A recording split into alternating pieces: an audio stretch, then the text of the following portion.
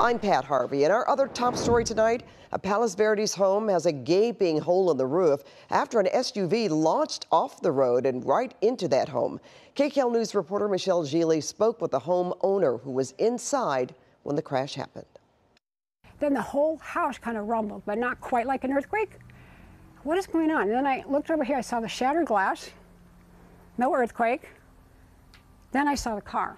A Mercedes with a woman behind the wheel had launched into Joanne Killeen's family room off of the steep road behind her Rancho Palos Verdes home.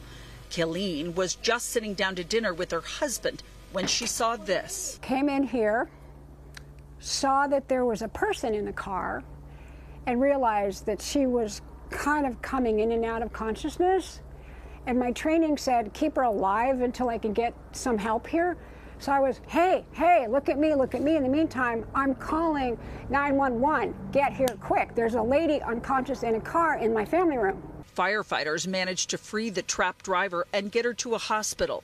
Her husband told Joanne Killeen it's likely she fell asleep as she came down the hill on Gran Via Altamira Sunday just before 6 p.m. God, she's lucky to be alive.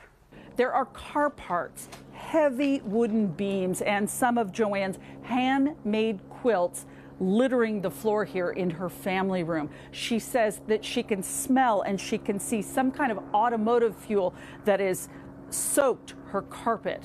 The city has now red tagged this part of her home. More than a dozen firefighters and tow truck drivers hoisted the car out of the spot that Killeen used to call her happy quilting place. Despite the heavy damage, she's feeling very fortunate to be standing here. Well, you know, I don't want to cry, but what else can you do? You know, Matt and I are very blessed that we made it.